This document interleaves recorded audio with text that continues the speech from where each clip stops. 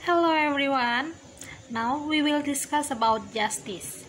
So, what is justice? Does justice share equally or get the same right? If you more know about justice, let's check it out. So, justice is a state of being in conformity, appropriate in the sense of being proportional to the needs. For example, we take to school children with houses next to each other. One goes to a school 500 meters from his house, and the other goes to school which is 5 kilometers from his house. If the two children are given an allowance of 10,000 rupiah, it will be unfair. Because children who go to school further away, of course, needs travel costs which reduce their allowance. And what happens in the world of work today? A bachelor certificate usually earns a larger amount of salary than a high school diploma. Likewise, a farmer is not suitable to work on his fields if he wears an official suit. So, the state of justice doesn't always refer to equality, but fairness is proportional to needs. Fair doesn't always mean the same. Several concepts of justice, namely, distributive justice is concerned with rights, and retributive justice is concerned with criminal justice. Concept of justice essentially is giving people what is due and not giving what is not due.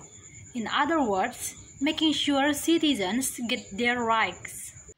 Duty of justice. First, duty to give what it should be, and the second, duty to ensure release even by force.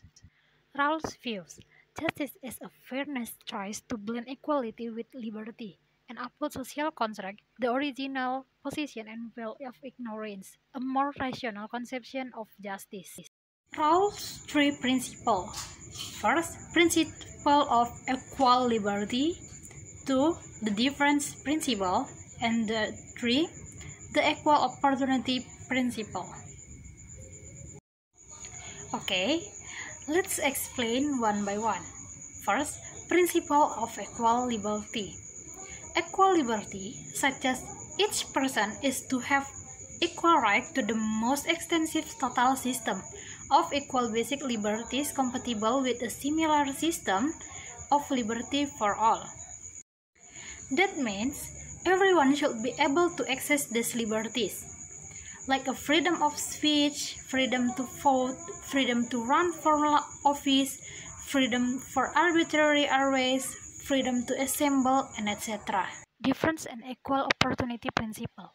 Social and economic inequalities are to be arranged so that they are both to the great benefit of the less advantaged, consistent with the just saving principle, and attached to office and positions open to all under conditions of fair equality of opportunity.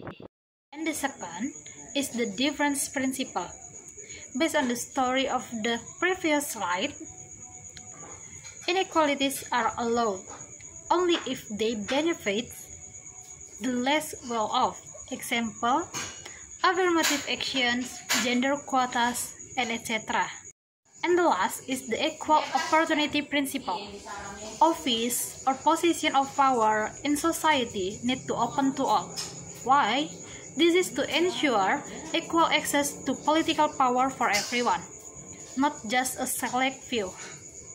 So, the summary of Rawls' views is the state, through social and political institutions, is responsible for distributive justice. This will then lead to true equality and liberty. Nozik's idea of the minimal state. There is no such things as distributive justice. Any distribution implies a central authority, which results in the violation of the individual's liberty. The state's function is to maximize and protect negative liberty. True way to get justice, if justice is entitlement. First, justice in accusation or rightful accusation entitles a person to something. If you are acquire something legally, you are entitled to it. If you add value to it, you are entitled to it. If you are entitled to something, nobody else has the right to take it away from you unless you consent. And the second is justice in transfer. Or rightful transfer entitles a person to something. If you acquire something through a legal transfer, you are entitled to it.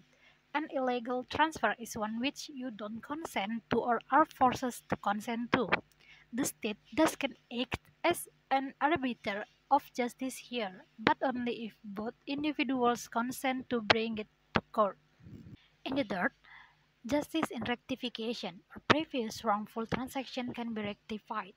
If in the past you were cheated in your entitlements, there should be a mechanism to rectify that wrong.